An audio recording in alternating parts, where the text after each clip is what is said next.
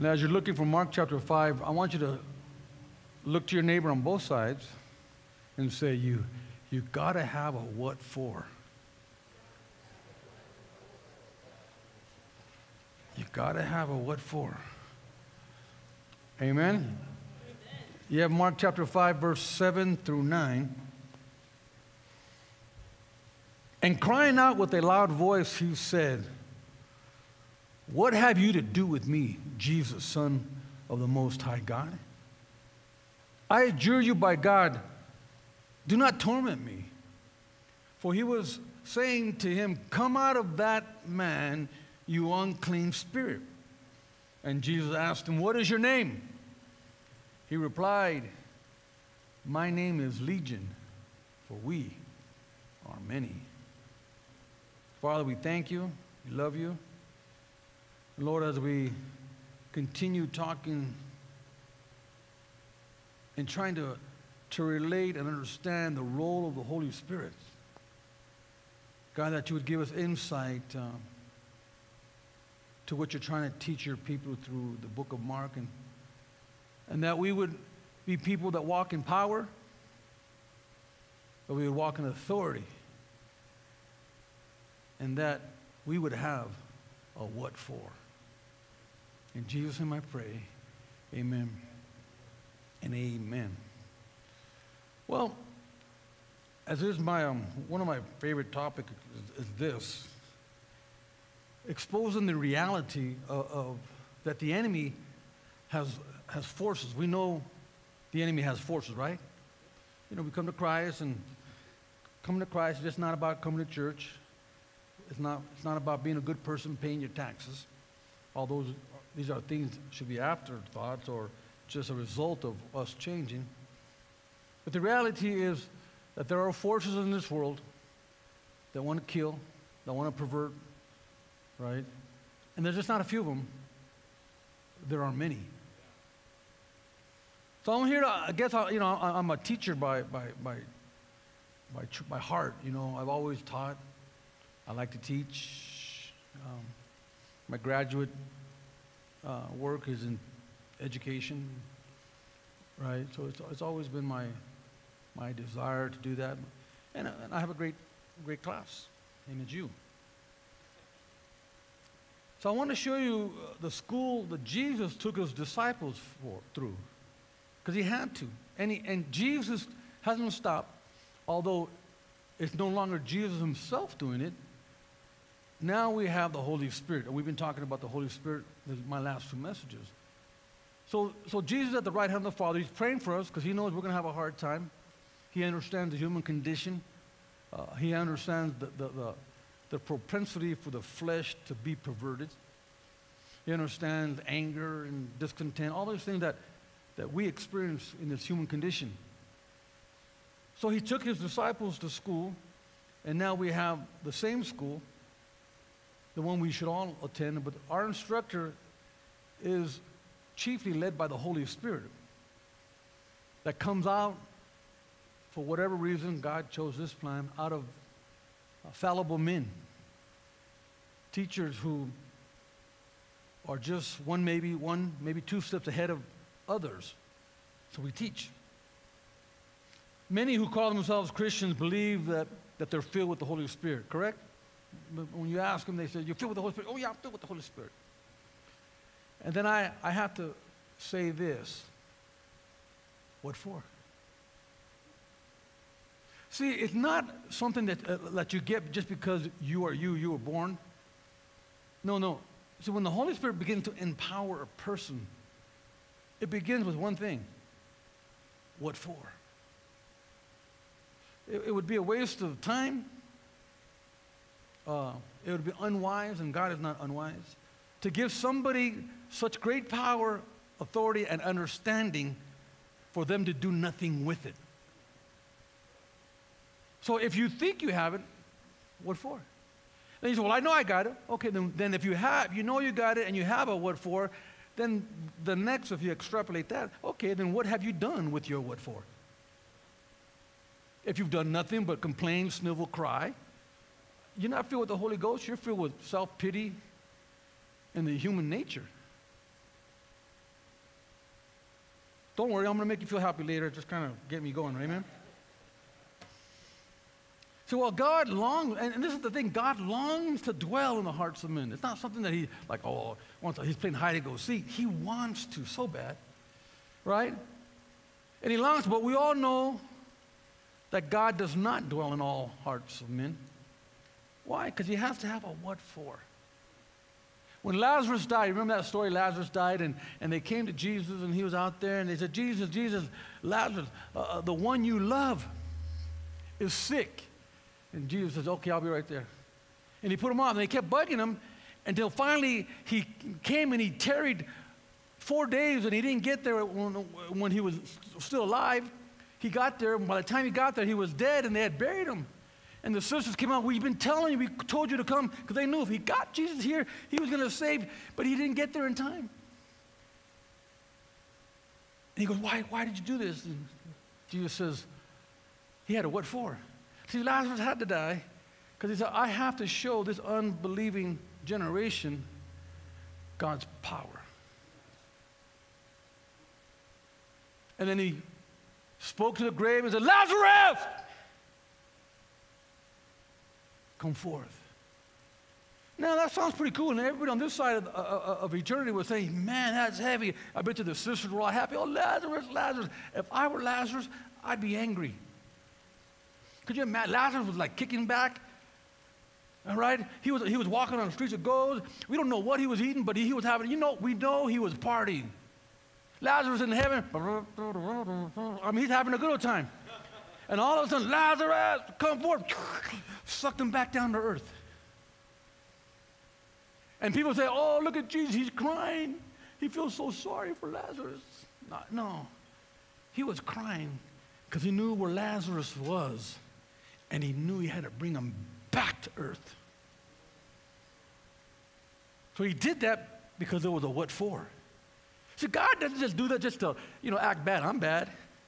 No, there's a what for. He had to show us the story for one, but he had to show those there the miraculous power that God has. What for? So the prelude to the encounter with Legion, the opening of Scripture, it begins back in Mark chapter 3. See, in Mark chapter 3, Jesus understands his what for, and he's beginning to recruit people. In Mark 3:1, it describes when Jesus healed a man of a shriveled hand, and the religious rulers of the day got angry. He actually broke the rule. It was a Sabbath, and the man had a withered hand. It was like this, and Jesus touched it, and it became whole. And then all the religious folk, what are you doing? You can't do that. It's the Sabbath. They were more concerned with their tradition than a person, than healing this man. So Jesus knew his enemies wanted to kill him. Moreover, he knew his death at the hands of man was ordained by God. He wasn't blind to it. So he knows he's going to be killed by his enemies. He knows who they are. And he can't get out of it because him and God had an agreement already. It was a done deal. And he goes, wow, I have to train replacements. So he gets 12 people, motley crew. And in verse 7, it said, Jesus withdrew with his disciples to the lake, and a large crowd from Galilee followed him because he's doing all these miraculous things. In verse 9, it reads in Mark 3:9, because the crowd, he told his disciples to have a small boat ready for him to keep the people from crowding him. For he had healed many so that those with disease were pushing forward to touch him. Whenever the evil spirits saw him, they fell down before him and cried out, "You're the Son of God." But he gave them strict orders not to tell who he was. So he's going around, and this is an amazing thing. Can you put the monitor down a little bit, a little feedback? He goes around and he hears and he sees, and it says this. He walked around, and those filled with demons begin to fall down. He didn't go and touch them or anything like that. He didn't get dramatic and blow on them. He didn't throw a jacket on them. You know, he didn't do nothing. He just walked around them. They were falling out. And when the demons begin to manifest, he says, "Shut up. Don't say nothing. That's what he said. Why? Because he had a what for. He didn't need all this interruption right now. He didn't want to deal with these people, demons rather, because he took disciples and he was training them. So his importance wasn't delivering, his importance was training them. Are you with me? In verse 13, the story continues, and Jesus went up on the mountainside. He called to him those he wanted. And they came. So Jesus comes up, and just like today, now Jesus doesn't call, but the Holy Spirit comes up, and he walks in the church, and he calls those he wants. And that's very important, because really, and it's not that he doesn't want you, but you don't have the right what for. So when you were born, there was a purpose. God did something for you. He maybe gave you a certain capacity, a certain ability, and you had the what for. And when time is right, the Holy Spirit will come around and start calling. Just like Jesus, nothing changes. God is the same yesterday, today, and forever. Why? And he calls those who know they have a what for. Some people know they have a what for, but don't care about it. So he calls them, and remember, there was multitudes. It's not until this chapter that he begins to separate 12. And he had separated these 12, and it said he designated them as apostles. And it says there in verse 14 that they might be with him and that he might send them out to preach and to have authority to drive out demons. Very, very important. So when God begins to separate you, he doesn't separate you just because he wants you to play kumbaya and look cute at church. Although, if you look cute, that's okay. But he called you because, and it's very, very, very particular, very specific. First of all, that they might be with him. So the project, when God, the Holy Spirit calls you, he calls you that you might be with him. But it didn't stop there. Some people just like that. Oh, that's good. I get the presence of the Holy Spirit. That's all I need. And they just want to stay in the presence. That's why they create monasteries, because people don't want to do what they're called. They just want to be in the presence. Hamana, hamana, hamana, hamana. All they want is the presence. But that's not why God called you to be in his presence. No, he called you to be in his presence. Why? That he might send them out to preach. And, say and, to have authority to drive out demons. Now, when you look at a congregation, any congregation, I don't care if our size or the 10,000, you might be able to pull one or two who would say, I'm ready to drive out a demon. I'm ready to preach the gospel. Because they'll say, oh, no, that's spooky. I can't drive out a demon. We need Ghostbusters. Dun, dun, dun, dun, dun, dun, dun. Who are you going to call, right? Ghostbusters. No, we're going to call you. That's why he called. He said, these are the 12 he appointed in there from the chapter, verse 16 all the way down to 19. It lists them. Peter, James, Paul, even all the way down to Judas Iscariot, who betrayed him. Thomas, James, son of Alphaeus, Thaddeus, Simon the Zealot, Philip, Bartholomew, Andrew. He began to list them all. And these were the 12 because Jesus had to make a decision. I'm going to die pretty soon. They're going to kill me. I need 12 to leave these techniques, if you will, so that they can impart them to others. So he takes these 12, these special 12, and this is the first time he really begins to separate. Before that, he called them all, follow me, and people would follow him, and he had multitudes of them. Remember earlier, another story, it says he sent out 70, 2 by 2, remember that? But that was before the 12 were separated and designated. Here they're designated. Just like there, God is looking in this crowd and recruiting you. But this is an all-volunteer army. Amen? Those who come must come willingly because they choose to, not because they've been coerced, they've been forced, they've been made to. No. To come and really to walk with the Spirit of God and to be with the Holy Spirit is very evident. If you're not preaching and moving in the gifts, then you're not with the Holy Spirit as you should be. People say, well, come on, Pastor. I ain't got to get the preaching. Then why don't you be quiet? Did I just say that? I did, huh? Everybody can preach a little bit. Even the most, it's proven the most introverted person affects 14,000 people in their lifetime. Let me say it again. The most introverted person, you know, the one, I'm shy. I get embarrassed. The most introverted person affects 14,000 people in their lifetime. Even introverts preach. See, you're not called to preach at equal levels. You're called to preach at your level. You're called to teach at your level. But you have to do it. If you're walking with the Holy Spirit won't give you something that you can't handle. He'll only give you what you can handle. But He will walk with you and say, okay, this is your capacity. Go. Right where you're at. God is recruiting you. Look at your neighbor and say, God's recruiting you. Now look at the other side and say, God is recruiting me. Yeah, now, everybody got real quiet. See, the Spirit of God is speaking to the spirit of man.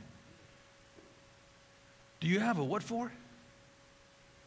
Your spirit either responds or rejects the call of God. It's not that complicated. It's very simple. See, God's man. And this is how people try to, everybody looking for a loophole. Got to find a loophole, right? And so we understand that God's got a call, and He's calling you and recruiting you. So men are always looking for a loophole because men really just want to do their thing. And that's common to man. We want to do our thing, so we're always looking for a loophole. Is there a lawyer in the house? Can you find me a loophole how to get out of this? Right? They're always looking for a loophole. And here's the loophole. And I think it's a well-intended and a purposely put loophole. God uses the voice of infallible man to call you. There's your loophole. All you need to do is destroy the messenger, and you can do anything you want. It is not like God could have not given you a loophole, but He gave it to you because He wanted you to understand that if you arrive in hell, you weren't tricked. You found the loophole and you used it. And what do I say? Hell is full of volunteers. God makes so many efforts. He has evangelists on TV. He has crazy victory outreach passing out flyers. There's 422 churches in Colorado Springs. If you go to hell, you have to try hard. It's a hard thing to go to hell in the United States. But somehow people figure it out because they're always looking for a loophole. Let me get back over here. See, more often than not, people reject God's call based on their relationship with God's man. So Jesus is taking them to school. Because, at that time, the majority of the population hated Jesus. It was only a little bit. So the people, the religious rulers were trying to destroy him, how people thought of him, right? The perception of him, they didn't like him. That's why anytime he did something wrong, you can't do that. It's a Sabbath. You can't do that. You can't. And they were trying to destroy Jesus because they knew if we can get to Jesus, then his followers will fade away. That's why they ultimately killed him, because they thought if they killed him, it would end the uprising. They didn't know that was part of God's plan. So in verse 21, Matthew 3:21, Jesus again taking them to school. And then Jesus enters the house, and there's a crowd gathered there, and his disciples were there. They were just there, and they were so crowded they weren't even able to eat. Then his family heard about him, and they wanted to bring him back, because at this time, his family said, my son Jesus is crazy. Mary said Jesus was crazy. Now, if you're a Catholic and Mary called you crazy, you'd be upset. Mary called Jesus, he's out of his mind. So they come to where he's at, and they come to find Jesus, and they're outside. And they know his boy's crazy. And his brothers, Jesus is crazy. His whole family, and it says there in verse 21, for they said, he's out of his mind. Imagine that. I can relate to that because when I got saved, my mom used to tell me I'm crazy. Actually, she told me, be careful, don't go to that church too much because you might go crazy. She told me that. And I go, Mom, check this out, Mom. I was 25. I go, you didn't know this, but I was dealing, stealing, stabbing, running, and jiving. I was crazy. I'm finally in my right mind. Then she looks at me, don't make up stories.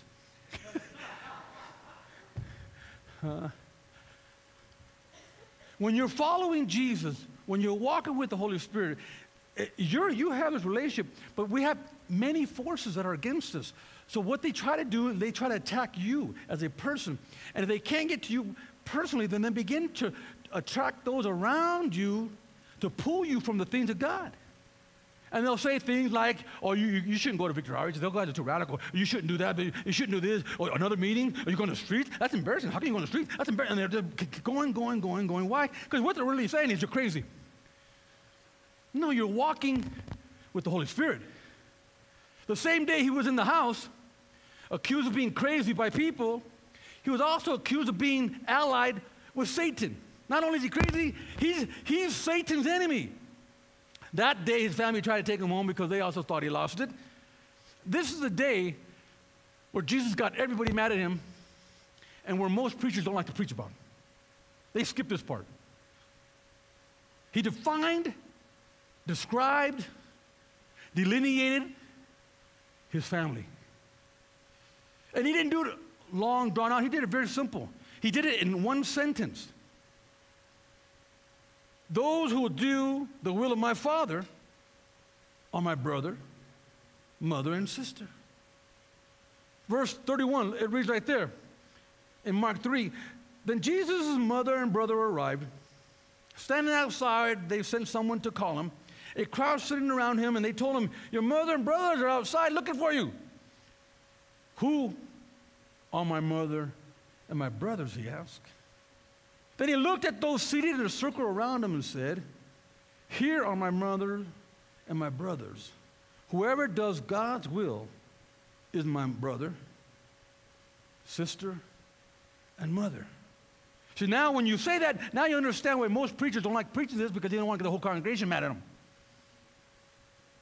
My problem is I just got to preach the full gospel and let those who will find their what for, find their what for.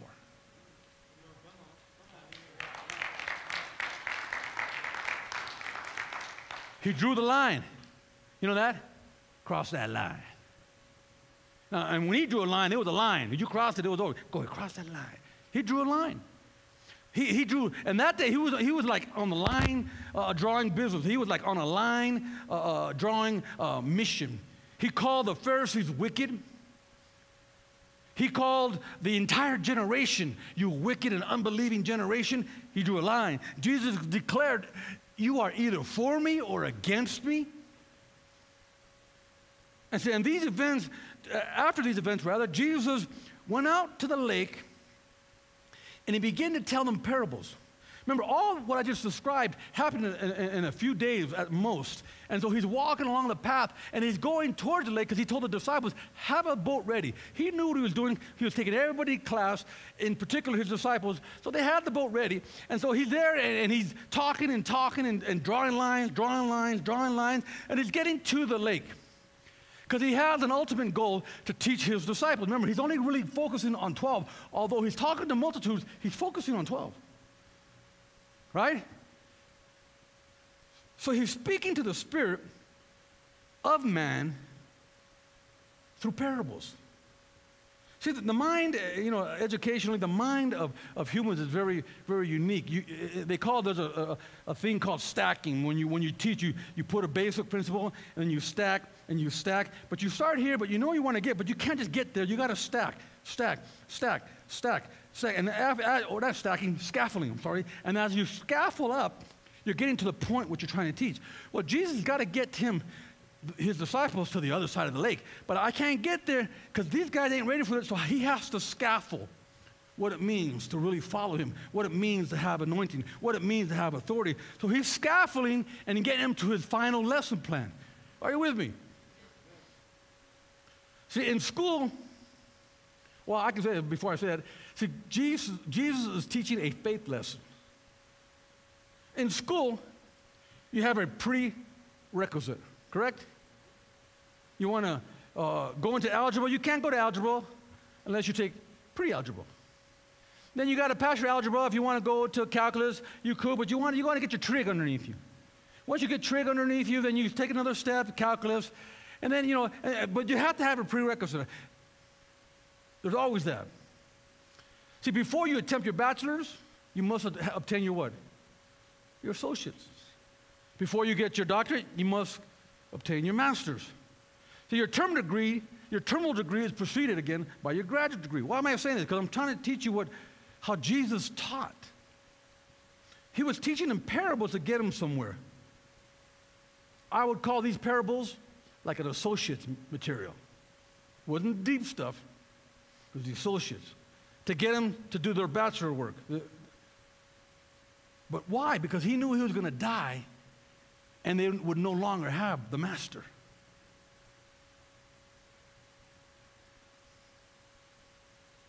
The reason for prerequisite is to ensure you can handle the material. The school of faith. In Matthew 4:3 through 25, Matthew 4:3 through 25, belong as one story. And he's there at the lake, and he teaches first about the parable of the farmer. We all know the parable of the farmer, right? There's a farmer, and he puts seed on shallow soil.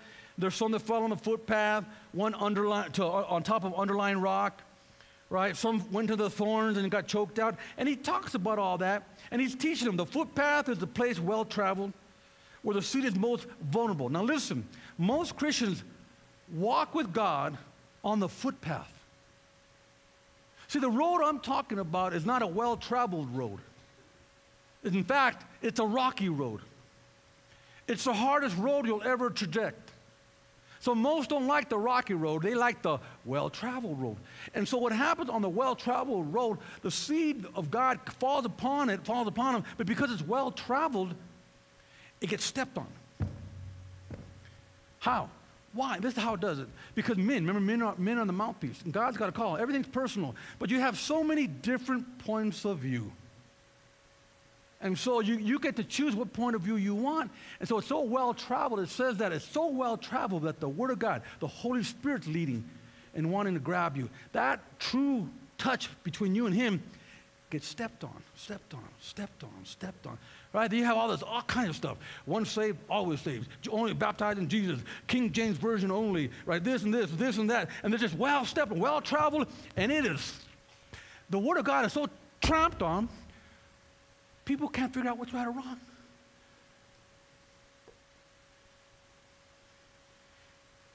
Shallow soil does not give enough room for spiritual growth. Because soil represents the person you subscribe to. And what happens is we are a very shallow generation. Shallow. We are in the Twitter conversation world. Right? It used to be 140 characters, and that's all we want to communicate. People no longer want to face each other and have a conversation. It's weird, you could go to a person, like a young person, millennials are more, we're kind of trying to catch up to this technology, but the millennials, they're like at home on speed, their thumbs are like big old muscles. Right, because they're just, they know how to do that stuff. And you talk to them, hey, how do you feel? You want to talk? Oh, no, nothing. Or text me. And you go home, they text you, they have a dictionary. Why? Because there's a shallowness to their interaction. And see, God is not a texting kind of a God. He lives by the Word, by conversation, by interaction, by prayer, by supplication, not by text alone. And so what happens, the world has become more and more shallow.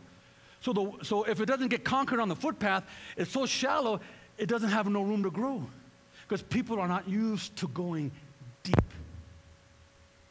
With God, you got to go deep. He's got to get into your crevices, into the crack, into the hidden things. You might look good on the outside, but He wants to get in deep. And people don't like that. Get out of my deep. Stop that. Even right now, some of you are feeling uncomfortable. I'm going to get deep on you a little later. Then you have the thorns, which are the worries of life that conflict with God's ministry. You worry, the thorns. Jesus died with the thorn crown, right? Because the thorns represent worry, and they put them on the head because your battle, my friend, the enemy's warfare is to attack your mind. He just can't come there, knock on the door, and you, well, come on in. No. You have to open it up. So his role is to create devices to get in your head. Number one device, music. And he gets in there. Music gets inside there. And that's why a lot of people, a lot of pastors will say, hey, be careful, don't listen to secular music. Well, there you go. You have something wrong. No, but if you can't handle it and it gets in your head, it's going to mess you up. Because now you've allowed the avenue of the devil to get into your head. I mean, come on, listen to secular music. Something R&B is my girl, my blankety blanks. And I don't understand how women can listen to that music when they're calling you a female dog. And you're, oh, yeah, that's cool, man. Yeah, I'm yours. Bow wow, yippee-yay, yippee-yay. Who let the dog out? You did. But the music gets into your head. The next thing, now, it used to be TV and movies. Not even TVs no more. It's YouTube. Internet. So now the devil's getting in your head. Why? Because he knows the thorns will eliminate you from your what for. It's a battle.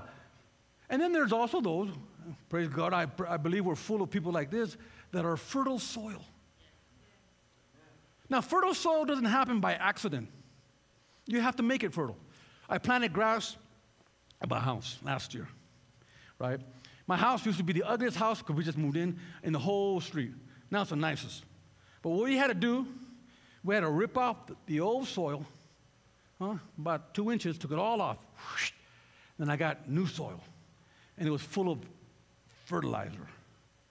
Because I wanted good soil. And you know what fertilizer is? The best soil for fertilizer? Poo-poo. See, some people say, oh, my life was miserable, and I'm going through so many changes. And no. All those hard times, all that, can I say it like that? All that poo-poo you're going through makes you good soil. Come on now. Makes you good soil. Why? Because when the devil tries to trick you and say, oh, you can do this, no. I know what that, no. Why? Because you got a little bit of that stuff in your soil that messed you up. No, that's poo-poo. That thing made me, I ain't doing that. Oh, let's go do this. Oh, no, I ain't going to do that poo-poo because it got me messed up. Why? And you're doing all this, why? Because you know I got to stay right. I got to keep my soil, good soil. Why? Because I got to have a what for? Huh? So he moves on. Again, he's teaching his disciples. Then he tells them in parables, right? And he says this to all of them, ears to hear will understand. Those who have an ear to hear will understand. Because the multitude looked at him like, what is he talking about? Like, is there a few of you here getting mad at me, trying to keep your head down, don't want to look at me like as if my words won't penetrate your head? It's too late. I got in your head. Huh? And so they're here, and Jesus says, if you have an ear to understand. See, an ear to hear and understand is code for light. See, at that moment, like now, some began to understand. The light turned on. So the light's turning on, and so what does Jesus do? He goes right to the parable of the lamp. And he began to talk about the parable of the lamp. And he said, if you have a lamp, do you hide it? No. What do you put a lamp? You put it on a lampstand so everybody can see it. Wherever you don't hide something that's good of God.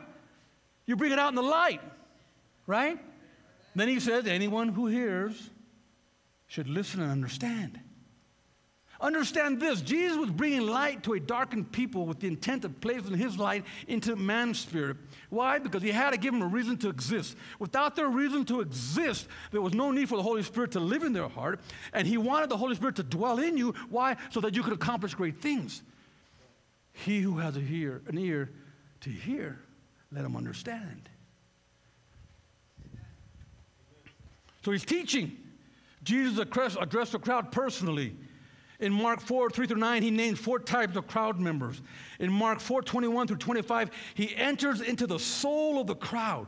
the hidden recesses of the conscience. Then Jesus blesses and curses. It's all in Mark. For the sake of time, we can't go there, but you need to read it.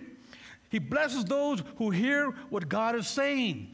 And in verse 24, he added, pay close attention to what you hear.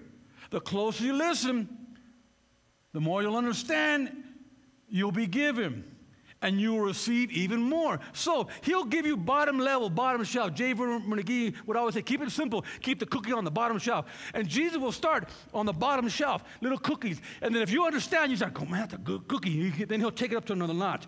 But he won't take it to this notch because he's going to start you here. And he's going to grow you. He is going to scaffold you. Most people just like cookies. And they want to stay there. He goes, look, Paul got fed up with it. He goes, man, you guys should be teachers, but some of you, I still got to give you milk. Because most Christians, I'm going to say most Christians, just like cookies. Huh? The closer you listen, the more you understand. Verse 24, Mark 4:24. The more you understand, you will be given, and you will receive even more. Verse 25, to those who listen to my teaching, more understanding will be given. But to those who are not listening, even that little understanding they have will be taken away. This is Jesus talking. So if you've been in church too long and have learned too much and have done too little, by now you have to start all over again because Jesus done ripped it away. Isn't that heavy? Now, don't get mad at me. It's not my fault. It's in the Bible. Then he goes, proof your ears are listening. He can keep going. Because I'm listening. Okay, well, let's see. Let's see if you're listening. Verse 26. The kingdom of God is like a farmer. The farmer who are those who operate by faith as God's agent, who scatters seed on the ground. In verse 8, Jesus calls this fertile soil. Remember that? Night and day, while he's asleep or awake, the seed sprouts and grows, but he does not understand what had happened. Verse 28, the earth is combined of all total fertile soil, right? Produces the crops on its own. First, a leafy blade pushes through, then the heads of wheat are formed, and finally the grape ripens. As soon as the grain is ready, the farmer comes out and harvests it with a sickle, for the harvest time has come. So he's saying, okay, if the word is planted into the soil, who's the soil? Who's the soil? You're the soil. We're all soil. Adam is a Hebrew word meaning dirt, clay. So we're all soil. So the word of God even now is going into a bunch of clay balls, soil. Some of you have fertilizers because you've been through all kind of mess, and if you're wise, you can use that sort of fertilizer to make you better. Some of you don't like poo-poo, and you want everything perfect, and when somebody hurts your feelings or tries to rebuke you, oh, you rebuke me. Why are you talking about me? Come on, man, you need soil. You need that fertilizer. You got to take a rebuke, unless you're perfect, and let me tell you, I love you, but you ain't perfect. You need a rebuke. That rebuke is part of your soil, part of the fertilizer. Some of you ain't been rebuked enough. Let me get back here. I'm trying to preach myself happy right now. See, then he goes to the parable of the mustard seed. First he talks about the soil, then he talks about mustard seed. Man, mustard, he's got soil, thorns, mustard seed. The kingdom of God. What story should I use to illustrate it? Verse 30. It is like a mustard seed planted in the ground. It's the smallest of all seeds. It becomes the largest of all garden plants. It grows long branches, and birds make nests in its blades. So if one looks into these parables, one can quickly see that these are stories of faith.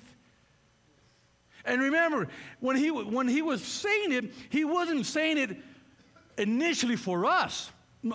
Eventually it was for us, but initially he had 12 students that he had to train.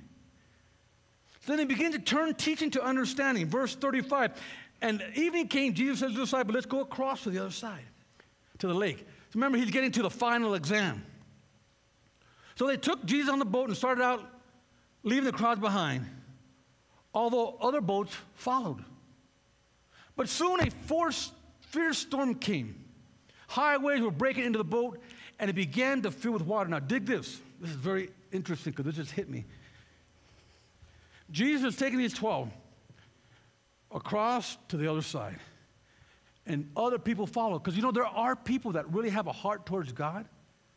They do. But they haven't been through the scaffolding process, right? And God's mercy says, you're not ready for this. So what he does, as those who are called are stepping to the other side, he creates a storm to shake those who can't run, can't hang. He creates a storm to push them back. Not to get rid of them, but you're just not ready for it. If you want to get ready, and we should get ready, then and I will say this with all love, we have a lot of discipleship and training, and for the most part, very few go. And you're never going to get to the other side with the Holy Spirit if you don't start doing something, because he will create a storm. It could be a storm in your marriage. It could be your children. It could be anything. And then you'll say, well, the devil. No, not that the devil allowed. It's probably God creating a storm to protect you, because you can't get to the other side. You have to be able to withstand this part before you get any deeper with the Holy Spirit. So that is mercy. So if you want to get deeper, you got to begin to train yourself, follow under orders, learn about the things of God. If you don't do that, then every storm that comes will keep you in your living room watching TV. But you'll go to church, and I'll love you, and I'll say, how you doing? It's good to see you here. But until you face the storm, until you begin to train yourself in the things of God, you'll just be there, never having a what for.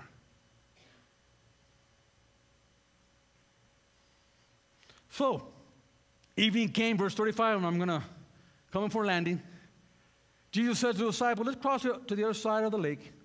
So they took Jesus in the boat and started out, leaving the crowds behind, although other boats followed. But soon a fierce storm came up. High waves were breaking into the boat, and it began to fill with water. So in order for church pew lessons to become reality, in order for church lessons to become a reality, in order for discipleships to become a reality, in order for everything that you've ever read and learned about God to become a reality, you must enter the storm. Educators all agree that the best form of learning includes on-the-job training. The storm prepares the disciples to infect their world. The storm equipped the 12 with faith to heal the sick. The storm gives confidence to those who make it through the storm. The storm readies you for battle, for the battle of the ages. No, my friend, do not fear the storm. The storm is your friend. When God brings a storm in your life, he's saying, you can handle it. He never gives you anything you can't handle. I don't care how bad it is, how tough it is, how hard it is. If it is in your life, it only gets there because God says, it's your time. It's your time. Stand up. Take it. Trust me. You've apparently learned enough about God. You have enough faith for the storm. Otherwise, God would not allow it. That's good news. Well, let me say it again to somebody over here. That's good news. God bless all four of you. I said, that is good news. That's good news. Don't be afraid of a storm. Man, enjoy it. When a storm comes, you know what I tell people? When the storm comes and the waves are hitting, get a surfboard. Hang 10. It'd be like the Beach Boys. Round, round, get around. I mean, get over there and have a good time. Because God says you're capable. God says you're able.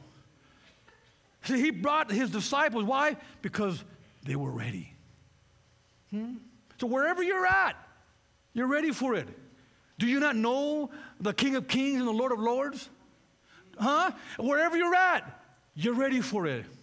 If you just grab a hold of the cloak of Jesus, your healing's there. If you just believe by faith that nothing formed against you shall prosper, you will win. If you just believe that you're the head and not the tail, just believe. Just believe.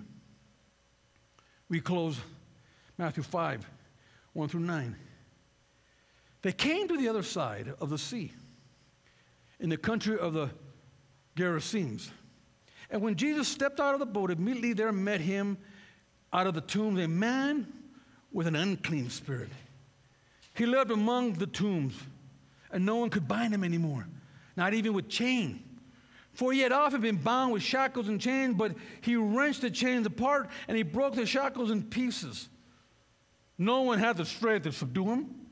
Night and day among the tombs and on the mountains, he was crying out and brushing himself with stones and bruising himself with stones. And when he saw Jesus afar off, he ran and fell before him. And he cried out with a loud voice, saying, "What have you to do with me, Jesus, Son of the Most High God? I adjure you by God, do not torment me." For he was saying to him, "Come out of the man, you unclean spirit." And Jesus asked him, "What is your name?" He replied, "My name is Legion, for we are many." Now notice the contradiction here. On the other side of the lake, when there were multitudes of disciples, he tells the demons when they begin to reveal themselves, "Shut up." So no one knew what was going on. They didn't hear the demon talk. Shut up. Why? Because it wasn't time yet. He had 12 disciples that he had to train. He didn't want to make a confusion. Could you imagine if he would just let the demons start talking to all the people who weren't ready for it? Whoo, man, they called Jesus Satan earlier. They would really call him Satan. Shut up. Not now. I'm training right now. I got 12 men that I haven't even picked out yet, but they're here somewhere. Shut up. After he tells them to shut up, he goes, "Okay, you guys, come with me." He gets across. Legion comes. Does he tell Legion to shut up? No, he's got his 12 disciples, his 12 students. He says, "Who are you?" And now, could you imagine if you were there and you were a disciple? And this guy, and you know, the Gerasenes, everybody knew about this man. The chains couldn't hold him. It wasn't like a well-kept secret. Everyone was afraid to go there. Nobody wanted to go there. Imagine on the way on the boat going over there, they're probably saying, "What is Jesus doing? Doesn't he know the Gerasenes over there? We can't go over there. That guy's crazy. He's crazy, you know." And Jesus said, "Come on." And he said, "Then who are you?" And he didn't have to say, "Come out in the name of Jesus." He would have said, "Come out in the name of me." No, he didn't have to say anything. He landed, and as soon as the Spirit saw him, what did he do? He ran towards him. See, when you're under the anointing of God, demons can't hide. By spiritual order, they have to reveal yourself, whether you say anything or not. They have to. Have no problem, have no choice.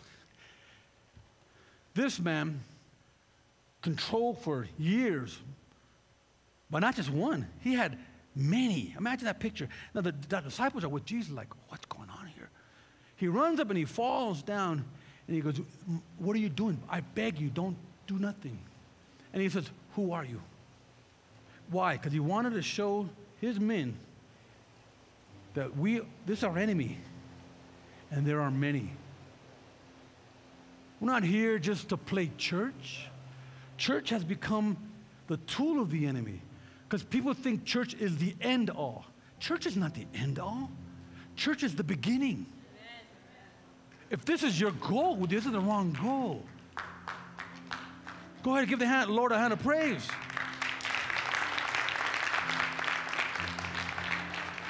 God's goal was not to get you to church.